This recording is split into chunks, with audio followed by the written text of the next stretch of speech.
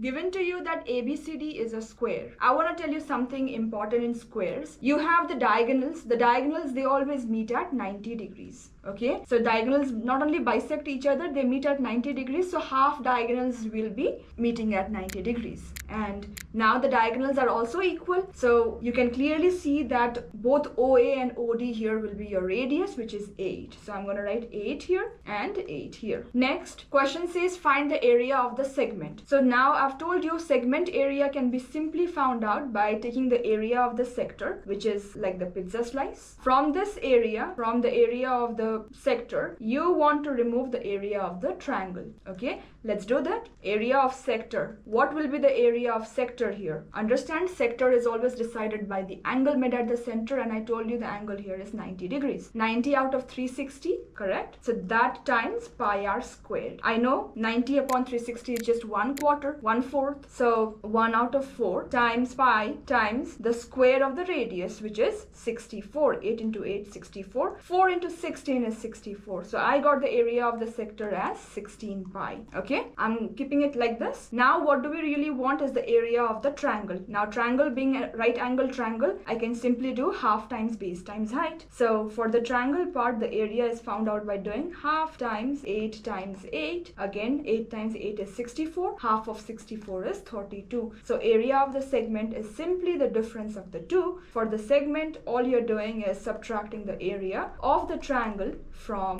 the area of the circle. 16 pi minus 32.